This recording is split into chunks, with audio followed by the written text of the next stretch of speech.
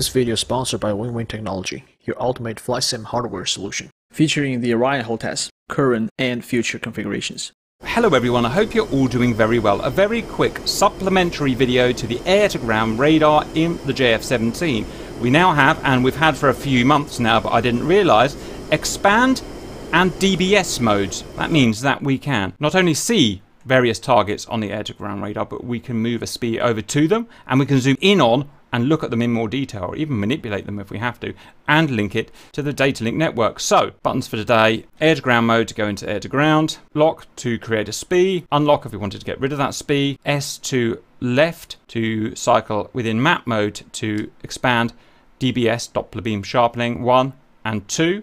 Note in C mode we only get expand, we don't get the Doppler beam sharpening for some reason. We are paused, obviously it's whiteout conditions, so we have to use our radar. We can't use our T-pod. In front of us are a whole bunch of stuff. So, air to ground mode. Get rid of the stick. We want to have a look at these ships here, shall we? So, TDC slew, or you could use the binary keys to move the TDC over to these potential targets. Next, we're going to lock a temporary SPI. Next, we're going to S2 left to go to an expanded mode. Wait for that to populate. S2 left again to go to a Doppler beam sharpening. Even further expanded. Let that populate. And DBS2, S2 left to go to an even further sharpening. A bit like the Hornet if you drive the Hornet. And you can see we're in now maximum level of detail, maximum level of zoom. Once you're in here, we can move the SPI around. So, for instance, if I slew off the top of the screen, note that the screen will follow me. It will take a while to refresh, because obviously everything does with air-to-ground radar this level of detail. Lots of signals being processed. We can see here a bridge. We can see here a runway. We can see here a guy taking off on the runway, or static on the runway. If we wanted to move our SPI again, then if we wanted to bomb this bridge, we can... sorry, I haven't turned the sensitivity down yet. Just relock SPI. Now got the SPI on the bridge. If we wanted to go back to the ships, whoops, down we go. Would you be using the actual freeze mode if we were live flying, but I've got it paused at the moment, which is why the image is so static. But you could just use freeze mode and do this otherwise. And there we go, and there's the ships. Now, if we wanted to, let's go back out to expand.